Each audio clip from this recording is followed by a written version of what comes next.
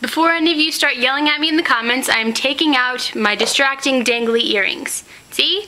Be impressed. Here's what I'm thinking.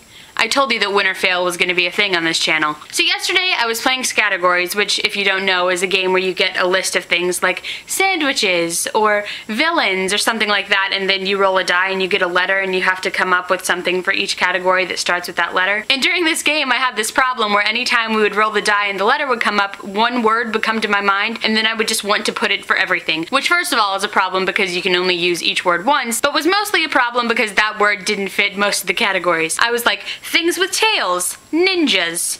No, they don't. Ninjas don't have tails. Or when the letter was K, one of the list categories was things at a menu, and I just automatically thought kangaroo. I mean, let's be honest, people eat just about everything, so there's a good chance that someone somewhere has eaten a kangaroo, but still, probably not something that would have flown in that game. And that particular brain hang-up made me think of the two other things that my brain has gotten hung up on lately, and it's another time where I can't decide whether it would be a good thing or a bad thing. The first of those hang-ups occurred whenever I was listening to the Once More with Feeling episode of Buffy, which is a musical, and I was listening to Dr. Horrible, and there was probably some Glee in there, and probably other musicals because I'm a theater kid. And my immediate thought was, how cool would it be if people sung about their feelings in real life? Putting aside how quickly that would probably get old, and even if you only had one day a year that was like musical day, there's still all kinds of problems that would arise. I mean, first of all, there are the practical problems, like what happens whenever people are bad singers, and then there's the problem with the idea of a shared consciousness where somehow everyone just randomly comes up with the same words to the same song at the same time. And then on top of that, there's harmonies and choreography and all kinds of things that everyone just seems to instinctively know. That is creepy. Because that means on some level you are reading everyone else's mind, or at least the person that is the star of the musical number. Which brings us to the identity problems that this would undoubtedly create. What happens whenever people realize that they're not actually the star of their own musical, they're just the backup dancer and everybody else is? I mean, how do you decide who has the most interesting story to tell, and what do you do whenever you find out yours isn't as interesting as other people's? I mean, I just don't see how that wouldn't suck. And then there are all the hidden dangers that come with having life as a musical. I mean, what happens when there's some triumphant musical number in the middle of the street and some jerk in a car didn't get the memo and comes barreling through and just plays pedestrian bowling? Unfortunate.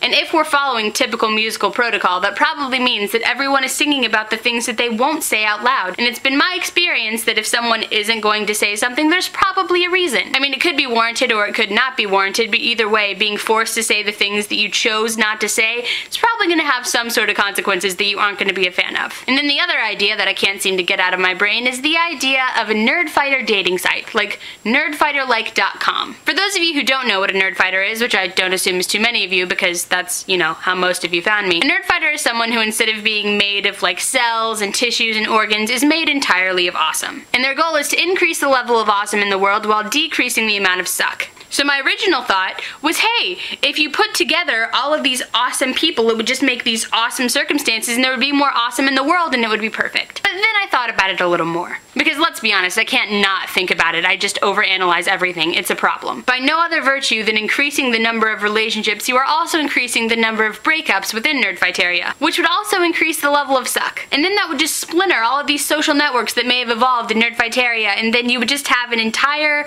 Nerdfighteria island divided between dumpers and dumpies. And then what would we do? And then maybe the particularly bitter exes would initiate some kind of Nerdfightarian civil war where everyone's beating each other up with tubas and dictionaries and rifles. I mean, it would be madness. So maybe that's not a good idea either. But if that ever does become a thing, you can probably assume that the idea started here. So that's a look into the product of another one of the themes on this channel, which is sleep deprivation and high doses of caffeine. Now, I don't think I'm going to have an official comment question of the day today because I'd really like to do a Question Tuesday video, and last time I asked for the questions, people got so concerned with answering my comment question of the day, which I love, that they forgot to actually leave the questions for the Question Tuesday video. So you can ask me some questions in the comments, or you can send them to @LindseyNerdiest on Twitter. Until next time.